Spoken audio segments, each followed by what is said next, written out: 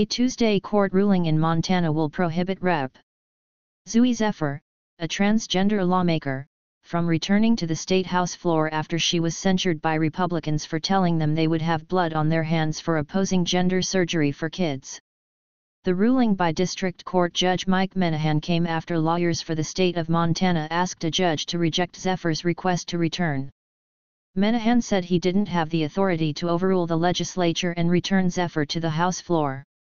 His 5-page ruling said the move would require this court to interfere with legislative authority in a manner that exceeds this court's authority. It's a really sad day for the country when the majority party can silence representation from the minority party whenever they take issue, Zephyr told the Associated Press. Zephyr, a Democrat lawmaker who identifies as a transgender woman, made headlines after criticizing state colleagues who supported a bill that bans medical care for transitioning minors, saying they would have blood on their hands.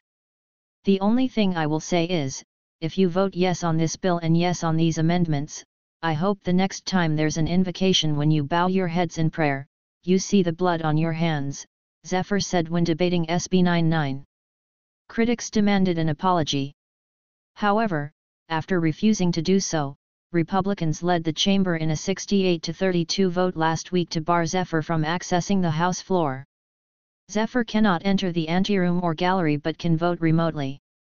Lawyers for the state said court intervention on Zephyr's behalf would violate the separation of powers. "Today's decision is a win for the rule of law and the separation of powers enshrined in our Constitution," Montana Attorney General Austin Knudsen said. Zephyr's attorney, Alex Raitt, said an appeal is being considered.